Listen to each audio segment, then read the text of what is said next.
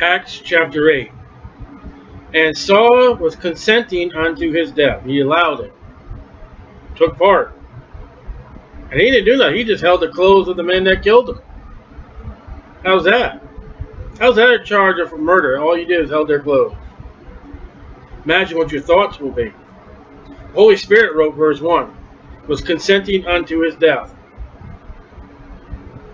So Paul was part of the Sanhedrin, the council. And at that time there was a great persecution against the church which was at Jerusalem. That's a problem, because over here Jesus told them in chapter 1, he says, chapter 1 verse 8, but ye shall receive power after that the Holy Ghost is come upon you, and ye shall be witnesses unto me both in Jerusalem, in all Judea, and in Samaria, and unto the outer parts of the earth. They're staying in Jerusalem. The apostles are not moving. So God says, Saul, I got a job for you. What is it? Move them. Okay. At that time there was a great persecution against the church which was at Jerusalem. And they were all scattered abroad throughout the regions of Judea and Samaria, except the apostles. Well, they still stayed behind. But finally the church is now moving out of Jerusalem. It caused the persecution for them to be moved. Persecution brought the word of God. A devout man carried Stephen to his burial, and made great lamentation over him. As for Saul, he made havoc of the church, entering into every house and hauling men and women, committed them to prison. He broke in their homes. And Saul has an Old Testament zeal of God. The Old Testament told him, say, listen, if anybody comes in the image of God, anybody comes proclaiming another God, you're to stone them. You're to kill them. Saul's doing right, what he thinks is right, according to the law. So now we're going to see Saul, who's under the law, we're going to see Saul change. Now, if you want to put the church under the law, what is the whole conversion and twist of Paul's life? If we are still under the law, we should be doing what Saul's doing right now, going out killing these Christians.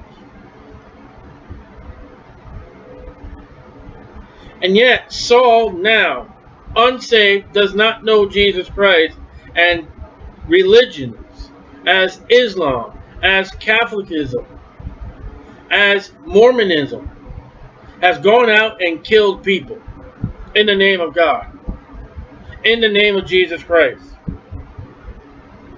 They are following an unsaved Jew.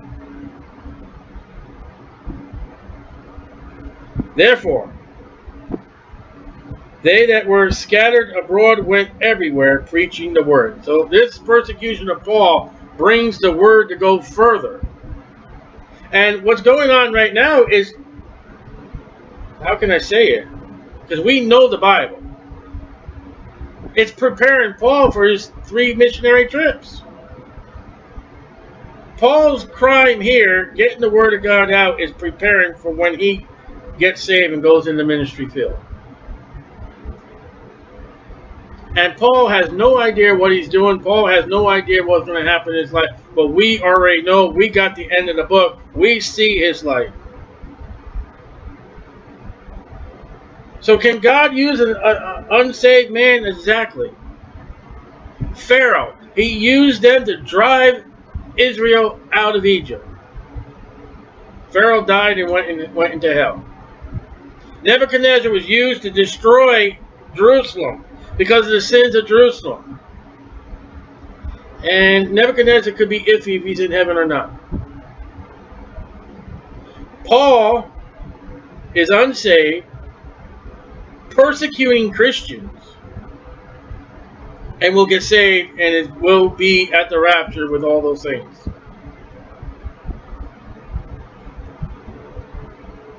Then Philip There he is, went down to the city of Samaria. Went down the mountain, went down the mountain of Jerusalem, and preached Christ unto them. Well, Christ was there with that woman at the well. And the people with one accord gave heed unto those things which Philip spake, hearing and seeing the miracles which he did. Miracles, seeing. They're half-breed Jews. There's no completed word. For unclean spirits, crying with loud voice, came out of many that were possessed with them. And many taken with palsies, and that were lame, were healed. And there was great joy in that city. The gospel. You want to have a great joy in the city? You bring the gospel, get the people get saved, and turn to God. That's how you bring joy. But great joy in the word of God becomes a but. There was a certain man called Simon, which before in the same city used sorcery, and bewitched the people of Samaria, giving out that himself was some great one. So you would have Merlin the magician, the great wonder. The great magician, and put your name in there, came out of the Bible. All these magicians have their names as the great, and they only realize that comes out of the Bible. To whom they all gave heed, from the least to the greatest, saying, this man is the great power of God. Simon, according to the people, was a godly magician.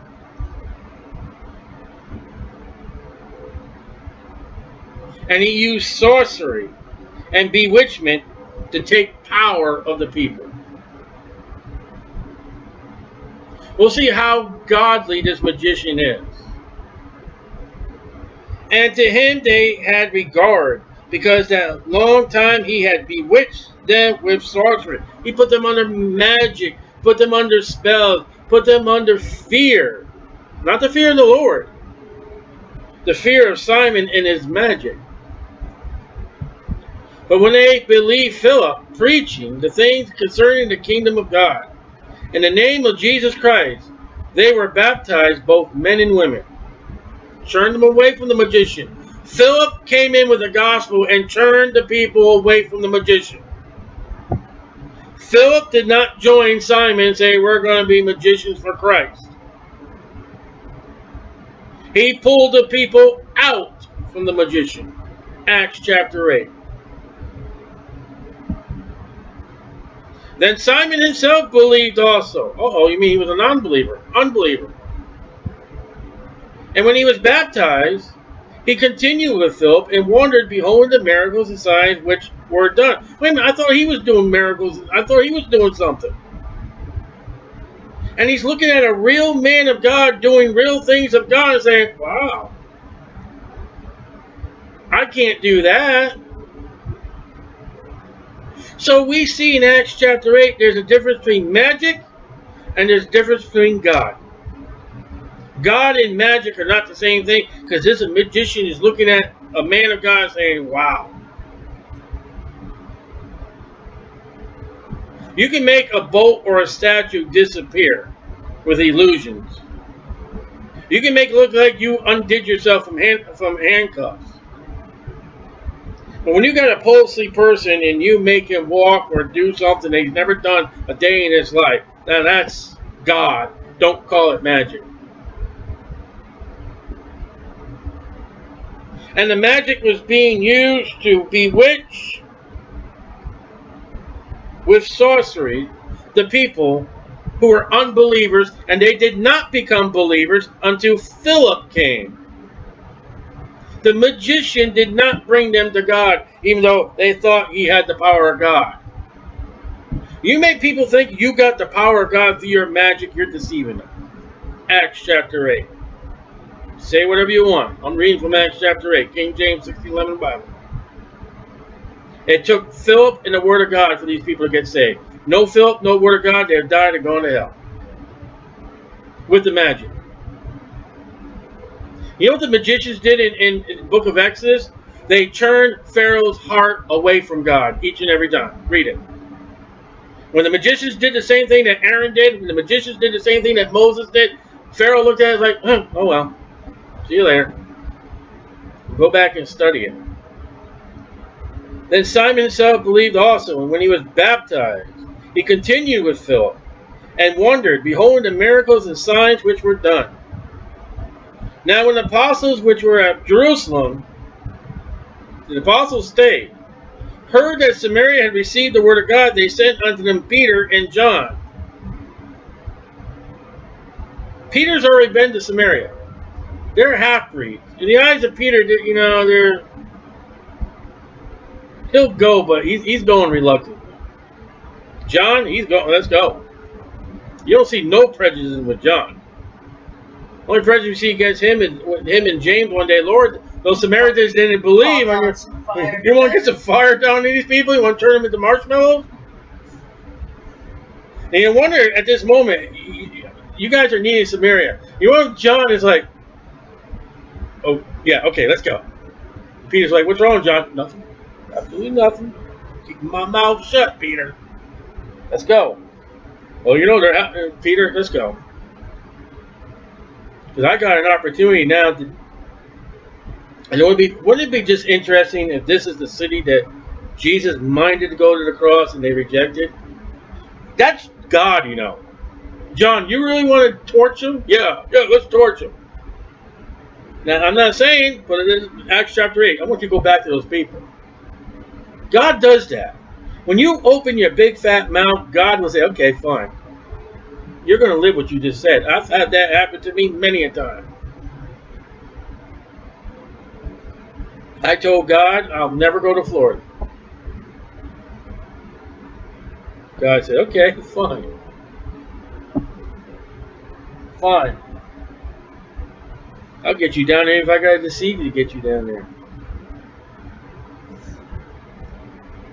Who, when they were come down from Jerusalem, Jerusalem's a mountain, down. People have a problem with that. Because Samaria is north, Jerusalem's south, but Jerusalem's on a mountain. They go down the mountain. When he comes, he'll be going up. When he come down, prayed for them that they might receive the Holy Ghost. Oh, look, Peter, he's praying for them. He's on fire. He's excited. For as yet he was fallen, for he, the Holy Spirit, feminists don't like that, the Holy Spirit's a male. He was fallen upon none of them, the Samaritans. Only they were baptized in the name of the Lord Jesus. Aren't you glad that's not your salvation?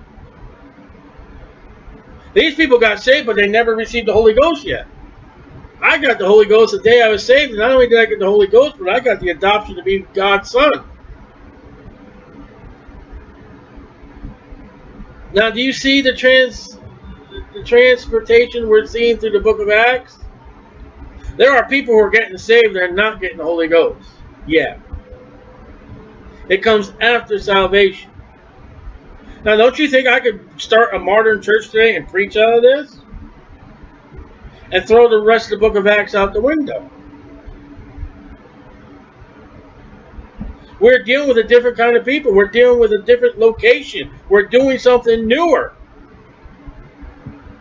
Persecution has now set in. One man has become a martyr in the church age. The first martyr has spilt his blood for the word of God. Things are changing. God is slowly turning that dial from the Jews to the Gentiles.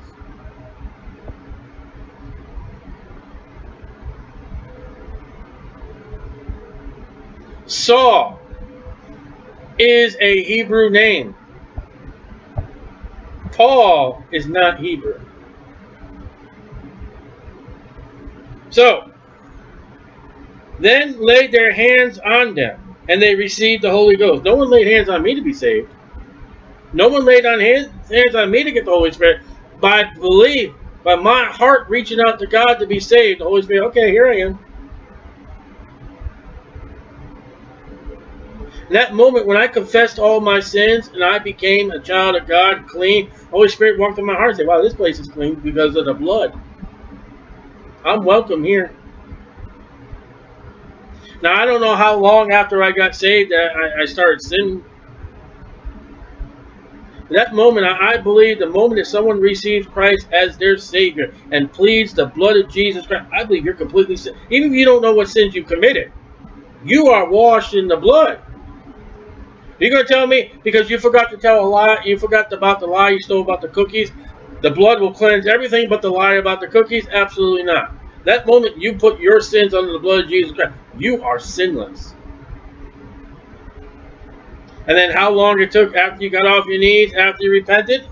We're all sin. All have sinned, come short of the glory of God. That's why 1 John 1:9 is in there.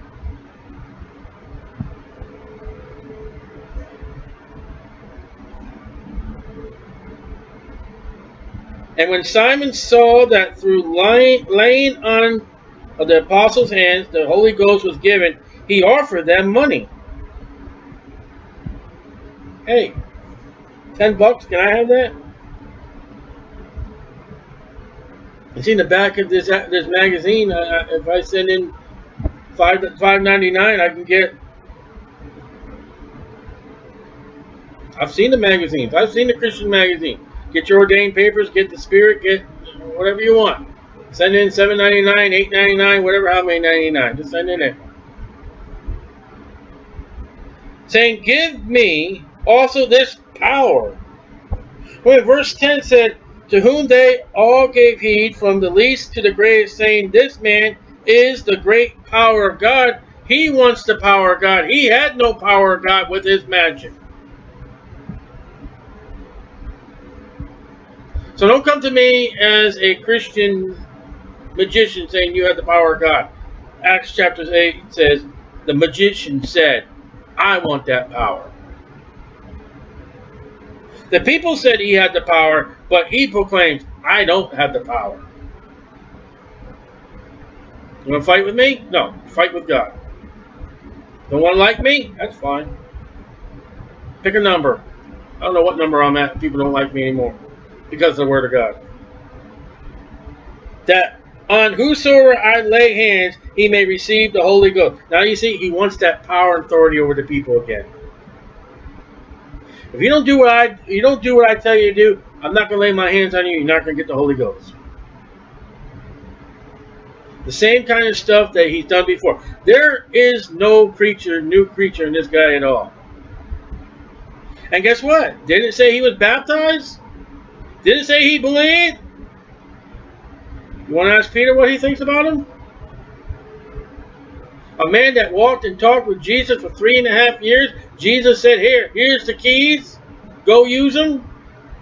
Go strengthen the brethren. You love me? Go feed my lamb. Do you love me? Go feed my sheep. Do you love me? Go feed my sheep. Peter, what do you guys say about it?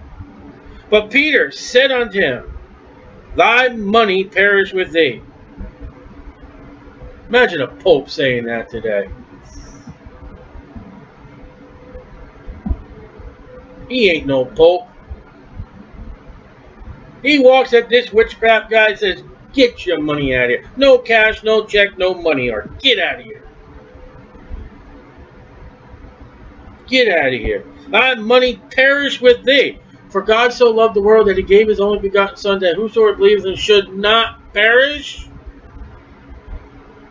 Peter, how are you using that word there? Simon's not saved. Even with the baptism and even with the belief. The heart has not been changed. You don't believe me? No, let's read on. Let's read on.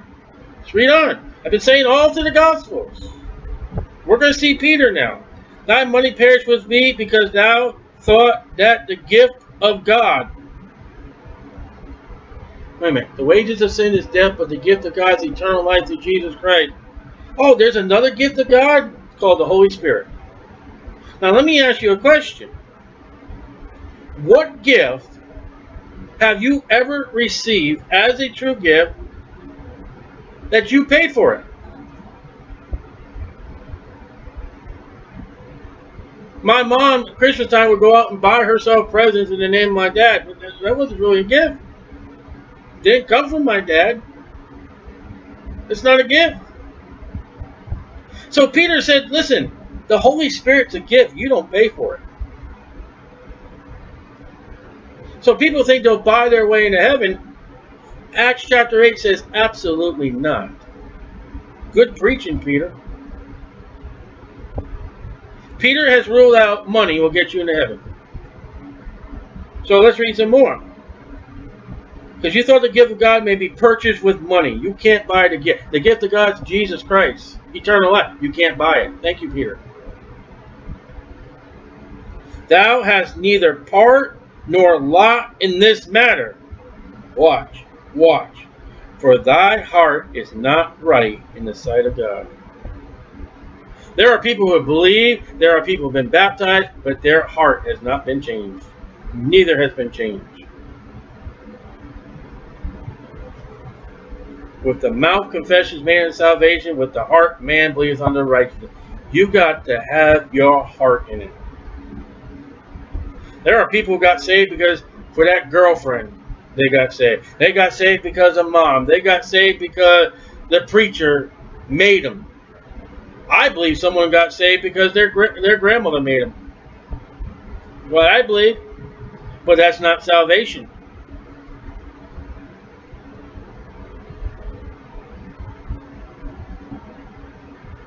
For thy heart is not right in the sight of God. Heart condition. Now watch what Peter tells him. Repent. He never repented. You need to repent. He did not repent. Repent and heart change is needed for salvation. Thank you, Peter. Therefore, imagine a pope ever preaching this message. Therefore, of this thy wickedness. Ooh. Ooh. Thinking you can buy your way into God's gift is wickedness. Thank you, Peter. And pray God, and perhaps the thought of thy heart, not the head, the thought of thy heart may be forgiven thee.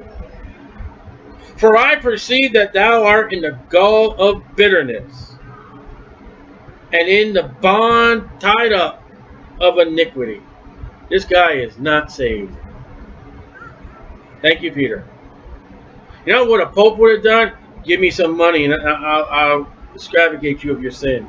Come with me in the closet and tell me what you've done, and I'll make you say a few little prayers. And you know, Peter is no pope. Peter is no Catholic. He says you're going to hell because your heart ain't correct. You have not repented. And Peter ever came alive again, preached on the streets today, they would not recognize him. Repent.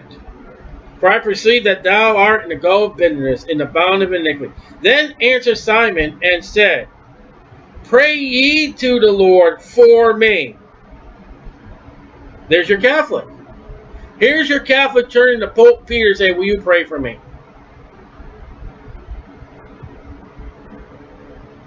Remember what Judas did? This is exactly what Judas did. He went to the priest, threw the money down, and said, I have sinned. And the priest cannot do nothing for you. Peter cannot do nothing for you. You can pray all you want to the Pope. This is not the Pope. You can pray all you want to Peter. Peter ain't going to do nothing for you. He can't. He's dead. He's asleep. He can't hear you.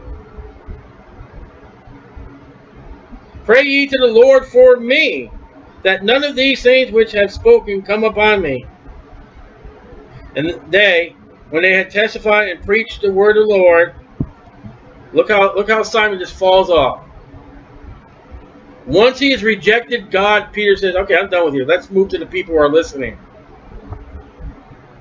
Peter told this guy, I'm done with you. I'm going to turn to people who will listen. People have accused me when I street man, oh, you won't listen to me, you won't talk to me. No, because you don't want to hear. You don't want. All you want to do is cause controversy. You go on your own. Someone else may want to hear. Don't interrupt. Simon's done. He's gone. And preach the word of the Lord returned to Jerusalem and preached the gospel in many villages in Samaria. So now they're going back and forth between Samaria and Jerusalem, Jerusalem and Samaria. They're preaching the word. And the angel of the Lord, Jesus Christ, the Old Testament, spake unto Philip, saying, Arise, and go to the south unto the way that goes down from Jerusalem unto Gaza, which is desert. Now look at verse 8. And there was great joy in that city. Philip, I want you to go down to the desert now. Really? You know what a desert is, Lord, don't you? Yeah, I know what a desert is. Go. And he arose and went. Wow, look at that. He goes. And behold, a man in Ethiopia. Now, it does not say an Ethiopian. Of Ethiopia. Okay. And eunuch. Surgery, man, birth, either of three. Of a great authority. Wow. All right, let's stop right there. He's got a great authority. This guy is no slabby guy driving a slabby chariot. He's probably well dressed. He's probably got a train. Cadence, the queen of the Ethiopia. So he is under the royal rulership of this nation.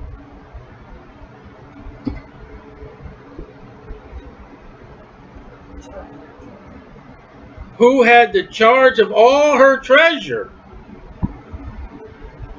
Now, I didn't say he was rich, but she was rich.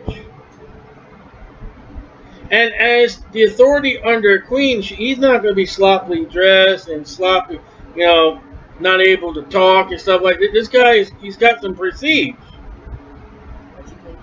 And had come to Jerusalem to worship.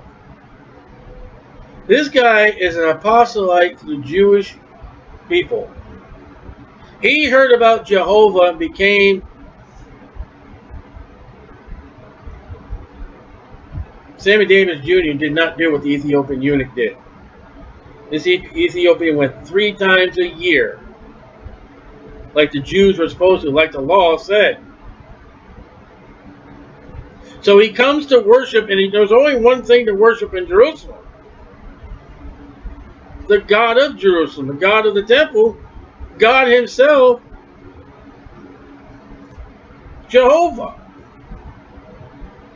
was returning and sitting in his chariot, read Isaiah the prophet. So he's worshiping, he's reading the Bible.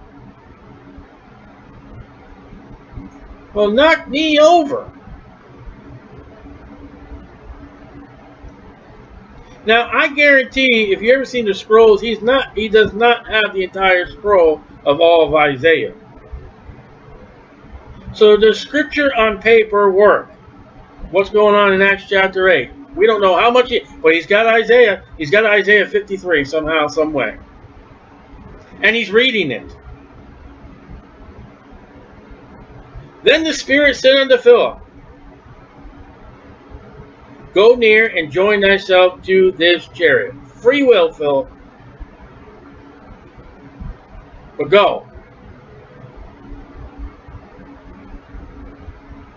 And Philip ran thither to him. Ran to him. Philip has no idea what's going on yet. We're going to see this.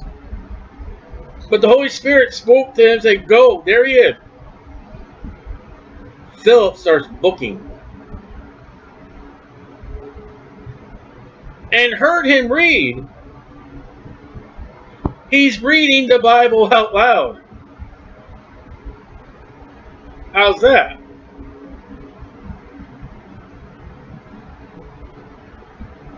The prophet Isaiah and said, Understand thou what thou readest? This guy is seeking. He's worshiping, Guess what? He's reading the Bible. He's seeking. And he said, how can I? Except some man should guide me. Oh, he ain't looking for angels. He says, I need a man that need to come and help me. And he desired Philip that he would come up and sit with him. And the place of the scripture which was read was this.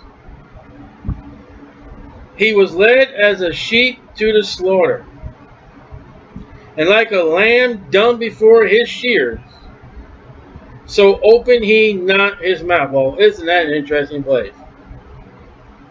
The Ethiopian eunuch has a man of God sent to him, and he just happens to be reading Jesus Christ standing before Pilate.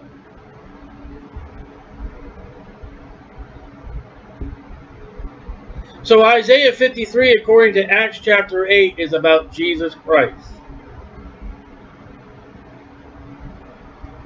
The Jews don't believe that. The Jews don't read Acts. They don't read the New Testament.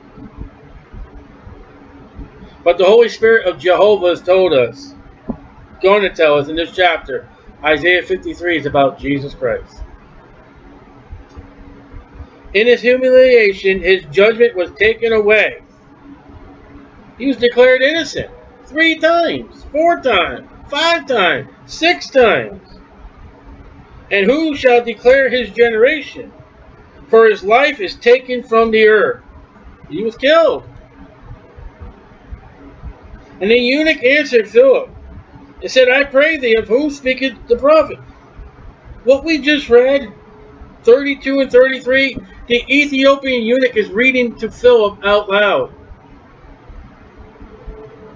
I pray thee, of whom speaketh the prophet this? Of himself? Or some other man? He's like, he doesn't care how many animals got in the ark. He doesn't care where Cain got his wife. Who is this man I'm reading about? Is it Isaiah? Or is it someone else? Then Philip opened his mouth and began at the same scripture. So you can pick up Isaiah 53, which I do often, and preach on the street, Jesus Christ. And preached unto him Jesus.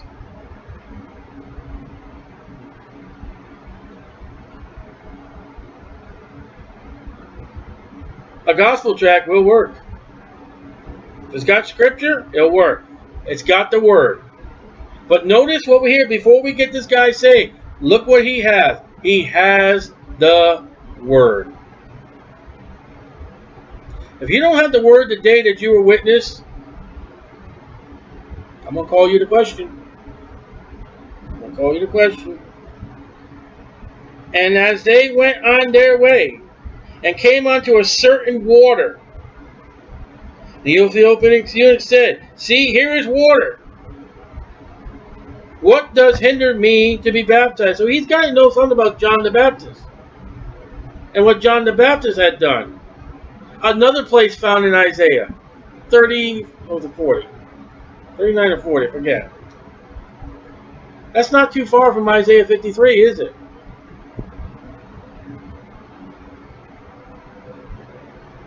What does hinder me to be baptized?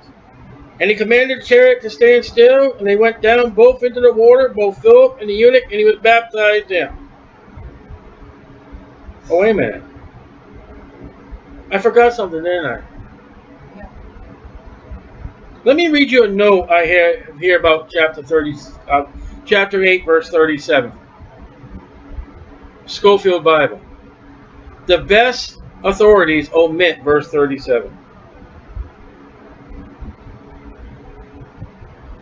So when I skip verse 37, if you ain't got verse 37, you got the wrong Bible. And I have changed many men in the prison from their perverted Bible to King James Bible. Now, I just read to you, he believed Jesus and got baptized. He will die and go to hell.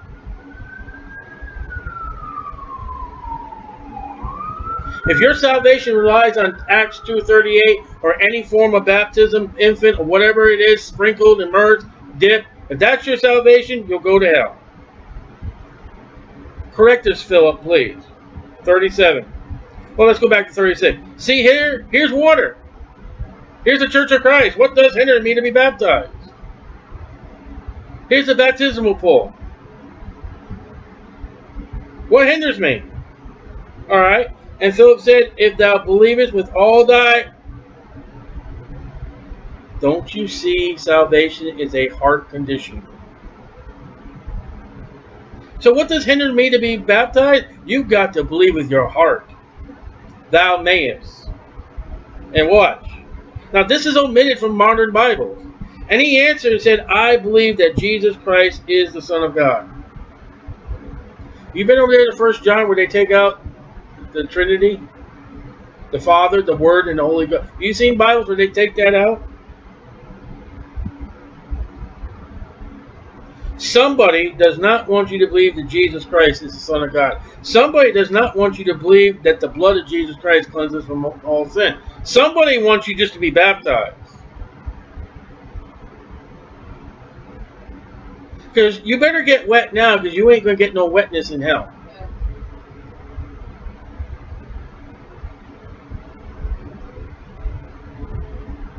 Notice the belief, the heart, and Jesus Christ.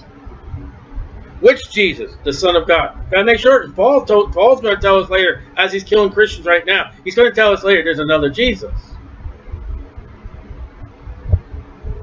And he commanded the Son of God.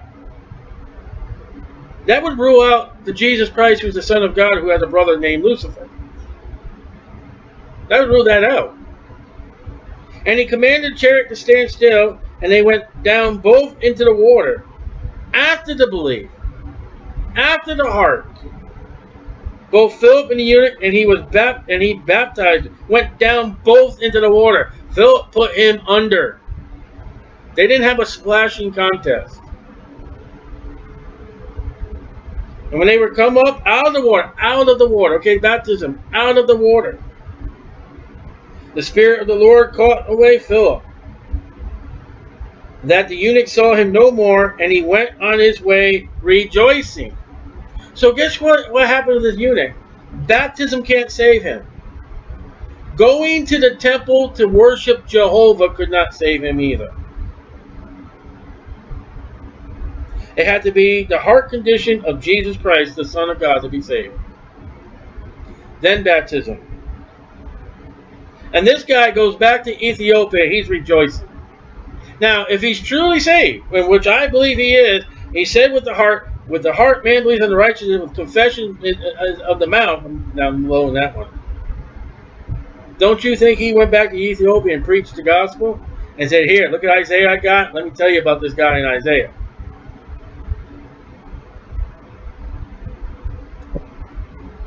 So now the word of God is on his way to Ethiopia. You know what Ethiopia is? It's a place of Ham.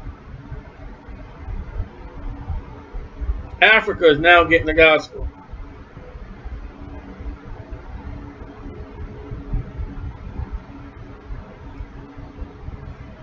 When you turn the black man from Jesus Christ, you did him harm. Why is there much trouble with the African American, wherever you want to call him today? Because he's absent from Jesus Christ. But Philip was found at Acts8, and passing through, he preached in all the cities till he came to Caesarea. Now you just imagine that little thing. Ethiopia is standing there, he's in the water, Philip's going, now Philip's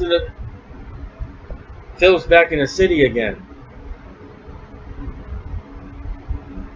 He's out of the desert. He's back in the city. God may call you in that desert land for whatever reason he has you need. But he may put you right back, right where all the people are again.